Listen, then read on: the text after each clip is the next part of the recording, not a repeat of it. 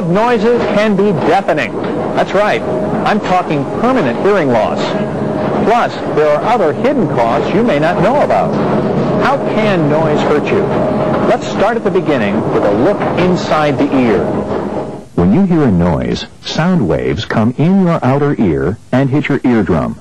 Your eardrum bounces against some tiny bones in the middle ear. These bones then vibrate the cochlea, or inner ear. And inside the amazing inner ear, nerve cells send messages about these sound vibrations to your brain. If you work unprotected in a place where there's constant noise, you may have already suffered some hearing loss.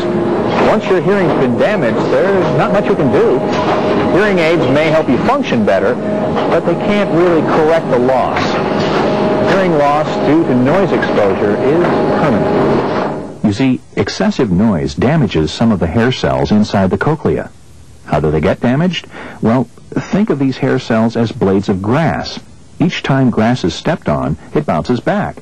But after repeated stepping, the grass is stressed and damaged, and it stops bouncing back.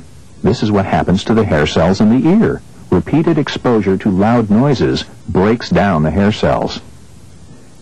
If this happens to you, voices may sound distorted and hard to understand, and you may have a hard time hearing high pitches. If your hearing was damaged, my voice might have just sounded like, if this happens to you, voices may sound distorted and hard to understand. Loud noise doesn't just affect your hearing. It can affect other parts of your body as well, without you even realizing it.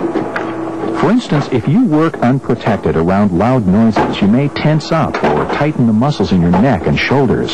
Sudden, unexpected sounds may startle or distract you, creating a safety hazard. Your blood pressure may go up, and your productivity may go down. And you may be less able to hear warnings, such as audible alarms. Don't let these hidden side effects of noise catch you off guard. There are many ways you can be protected from all the effects of noise. The best way to reduce exposure to noise is by controlling it at its source. Engineering controls and regular maintenance can help stop noise where it starts. Proper use of personal hearing protection will also reduce your exposure to noise. Putting it on correctly every day is the single biggest step you can take to protect yourself from hearing loss. There are several types available: earplugs, canal caps, and ear muffs. But remember, they don't all provide the same level of protection. Even similar-looking earplugs can have different noise reduction ratings. Most personal hearing protection is labeled to tell you how much protection it provides. This label is the noise reduction rating, or NRR. The higher the NRR, the more protection. You should decide with the help of someone who's trained in fitting hearing protectors which size and type protector is best for your working environment. Always follow the manufacturer's instructions for proper insertion and use of earplugs.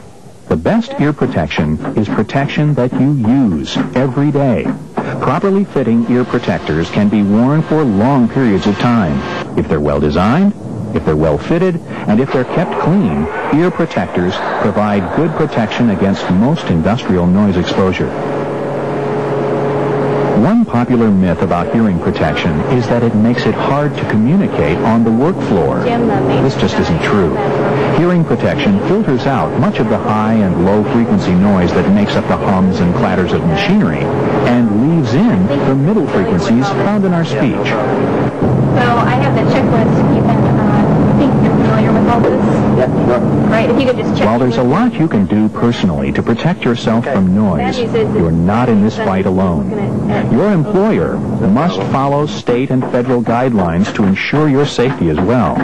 For instance, to make sure workers are protected from unhealthy exposure to noise, the Occupational Safety and Health Administration, OSHA, has a noise standard. This standard defines where workers must wear ear protection, and OSHA requires hearing conservation programs for all employees whose noise exposure averages 85 decibels or more over an 8-hour work shift. This is commonly referred to as a time-weighted average. These programs are set up to help prevent hearing loss. They're also designed to catch hearing loss early, and once a loss has occurred, to prevent further hearing loss. The the OSHA noise standard only sets a minimum requirement for hearing conservation. Some workers suffer a hearing loss at noise levels below those set by the regulation. You may be one of them. Helen, why don't you come on out?